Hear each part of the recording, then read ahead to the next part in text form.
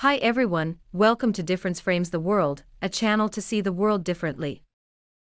Today we talk about the death of Shinzo Abe again, discussing some topics not covered in the two videos we published several days ago. On July 8, 2022, two gunshots from a handmade gun killed Shinzo Abe, the former Japanese Prime Minister, when delivering a speech for the LDP to win more seats in the Senate election. On July 12, 2022, the world saw him off, with thousands of politicians from all over the world showing their sympathy. The US flew its flags at half-staff, and Tsai Ing-wen followed suit immediately. Not only did the DPP government show its condolence to the former Japanese Prime Minister with such a demeanor, but the Kuomintang leader, Zhu Lailun, also showed his agreement with Tsai Ing-wen's decision. We mentioned in a video before that the Kuomintang is no better than the DPP authorities, and even if it takes over the DPP in the coming election, it is not likely for Beijing to have a peaceful reunification with Taiwan. Shinzo Abe planned to visit Taiwan at the end of July 2022, and he could never make it. However, several Japanese politicians, who had planned to accompany him to the island, wanted to visit Taiwan on his behalf. There are still some people in Taiwan who are more in favor of Japan than China mainland, and Shinzo Abe constantly wanted to get involved in Taiwan's self-defense when he was still alive. Since the Biden administration came into power in January 2021, the US and Japan have conspired to provoke Beijing on the Taiwan issue. The US House Speaker, Nancy Pelosi, is reportedly planning to visit Taiwan in August to continue her delayed trip because of COVID in April 2022. The US and Japan wanted to keep Taiwan on fire with Shinzo Abe's planned visit to the island, but the former Prime Minister's sudden death disrupted the schedule. Nancy Pelosi's visit to Taiwan seems to be Plan B. The Chinese side has shown its concern and protested vehemently against the US. It is least likely that Nancy Pelosi will acquire the COVID virus again, and her trip to Taiwan will trigger a confrontation between Beijing and Washington. That lady has lived long enough, far beyond America's expected lifespan. Still, she looks energetic, and it seems she can create more trouble across the Taiwan Strait. We will see if the Chinese side will take action to stop her flight from landing in Taiwan if no Americans can stop her. Let us continue with the murdered former Japanese Prime Minister, Shinzo Abe, Japan's longest-serving Prime Minister, who resigned for health reasons 2 years ago. International public opinion has commented that Abe had left several phenomenal marks in the history of Japanese politics, such as advancing the conservative agenda of restoring Japan's economy, strengthening the military, and boosting Japan's national pride. However, his conservative stance and strong personal imprint also angered neighboring nations in Asia, particularly China and South Korea. He was a mixture of two extremes. His grandfather, Ken Abe, was a member of the House of Representatives opposing the invasion of China, and his maternal grandfather, Nobusuke Kishi, was a war criminal. It is worth mentioning that he seldom mentioned his grandfather, Ken Abe, but he was proud of Nobusuke Kishi, who was detained by the US Army for 3 years after the war.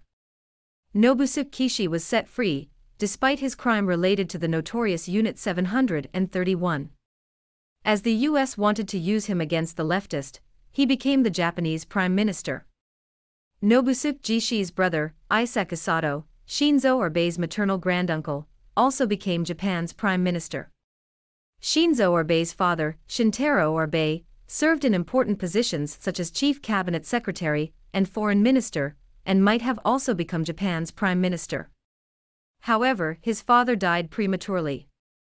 Such a background determined Abe's conservative political stance.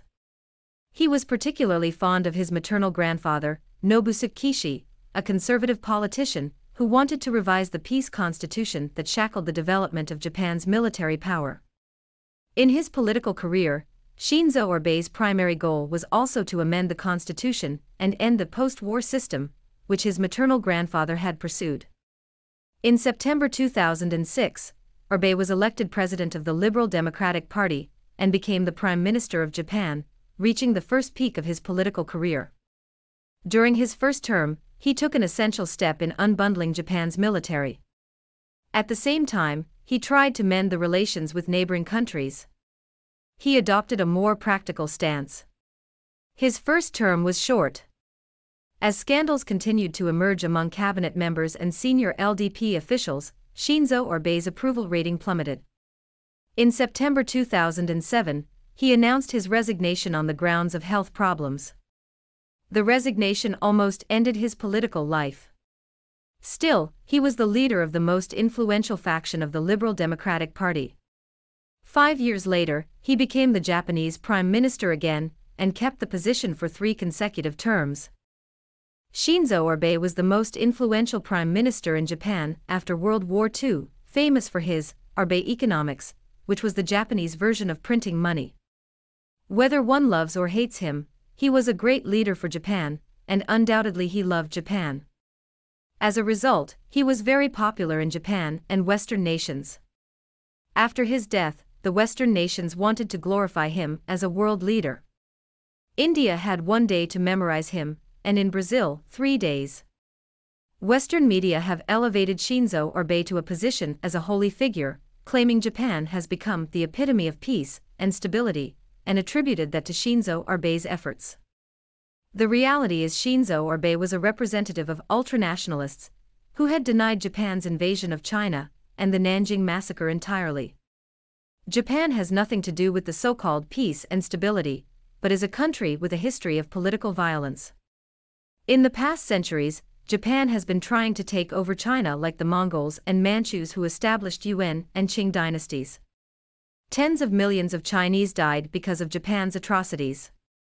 Japan also committed crimes in many other Asian nations, and it should have killed millions of American soldiers if the US did not drop 2 atomic bombs. However, the country never apologized for its wrongdoings in the last century, and Shinzo Abe was a representative of conservative forces who did not admit Japan had invaded China and other nations. Moreover, Japan revised its textbooks, saying Japan entered China like visiting a neighbor instead of invading it and killing millions. During Shinzo Abe's terms, Japan showed extreme obedience to the Americans, hoping the United States would allow Japan to obtain the right to engage in war, lifting the ban on collective self-defense so that it could become a normal country. Even though Japan regards itself as a Western country, no Western powers take it seriously. At G7 summits, Japanese leaders always hide their faces behind other leaders' backs. The reason is straightforward. Japan is not an independent country, and the U.S. military bases decide its status as a U.S. colony. Shinzo Abe tried to change it, but he did not make it. His death was a surprise to Western media, and they used his assassination as a tool to contain China. The Washington Post published an article titled, "The U.S. should support Japan's move to normalize its military." The article not only boasts about the so-called Abe economics but also mentions Japan's contributions under the umbrella of the U.S. Indo-Pacific strategy when Abe was in power. In addition, according to the U.S. Foreign Policy website, Abe feels very strongly that Japan cannot live in an Asia dominated by China. Abe has helped persuade a silent Japanese public to take a tougher stance on the rise of China, increase defense spending, strengthen Japan's military, and laid the groundwork for a 4-party security dialogue mechanism. Some U.S. politicians want to militarize Japan to counterbalance China's rising power, and Abe's death is perfect for Japan to get the world's sympathy when it wants to become a normal country. China's so-called threat becomes an excellent excuse to set Japan's militarism free from Pandora's box. Shinzo Abe died, and we should let him rest in peace. However, it is a shame for the Western media to explore Shinzo Abe's residual value after his death to fulfill their hidden agendas.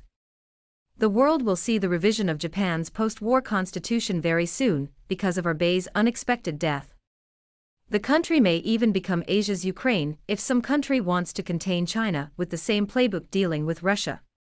It demands Japanese politicians' wisdom to avoid such a tragedy, as Shinzo Abe wanted to normalize Japan as a world power, not a puppet succumbing to a superpower forever. He was first a patriotic Japanese, then a great national leader. Also, he was an ordinary national leader, and under America's strict control, he could not make many contributions to Japan's development. After the COVID pandemic, Japan was deeply affected, and the so-called Abe economics turned out to be nothing but a bubble, a money-printing game. By setting up inflation targets and creating an expectation of price increases, the Japanese people are forced to buy things before they become more expensive, thus boosting consumption. After implementing such a policy, ordinary Japanese people are more wretched than before, and the rich become wealthier.